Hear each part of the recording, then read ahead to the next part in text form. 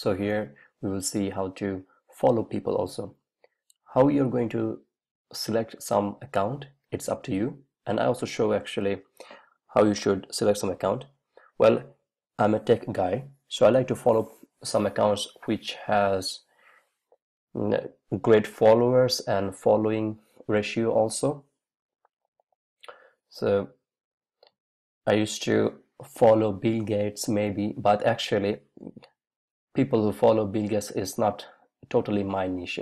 Maybe they're from business side, entrepreneurship side, tech side also. Okay, let's see how to follow actually. So I choose an account. It's called jQuery_rain. You can see if we go there, jQuery_rain, where I'm following them.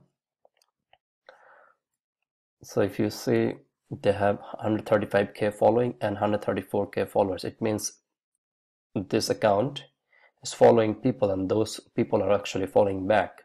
There's a great chance that they will follow back me also. You should also choose this sort of account.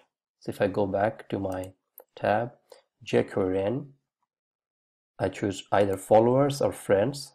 It's up to you. You should actually choose that type of option which has a greater number. So followers and friend is up to you. And there is an option, it's called hide previously followed users, and it says through this app. Well, this is a limitation of this app, I would say. This app only can hide previously followed users if you actually use it to follow all the people. Otherwise, it's okay if you can select and just follow. So there's another option, it says copy continuously. It actually means if you have more than 50 people in this page, so there will be a next page of people that you can follow.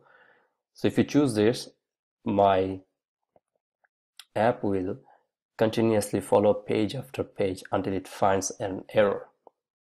So first we will see this through this app. I'll show copy continuously later. Then if you click submit, here you will see copy all also. I will show it also. So you see it shows 50 people. Well, I made this, you can manually click follow, then follow, then follow. Well, it's a magic, it goes to this next follow automatically also. But well, here are 50 people. Okay, I don't want to waste my time clicking 50 times, so I made this option copy all. Basically, it will copy all the people in this page.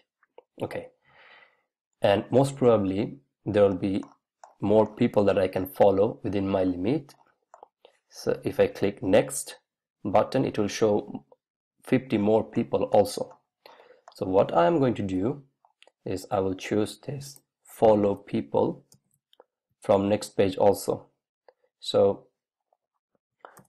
if you have a chance that you can follow 1,000 people a day, I would say, let's say you can follow 1,000 people a day based on Twitter's limitation. You should choose this option, follow people from next pages also, and then click copy all, this one, and voila, you should just sit relaxedly and watch what it does. It will actually follow all the people in this page. It will wait few seconds, then it will click the next button automatically, and then it will go to the next page also. Hopefully you like this app, and if you have any question, please add a discussion. Thank you.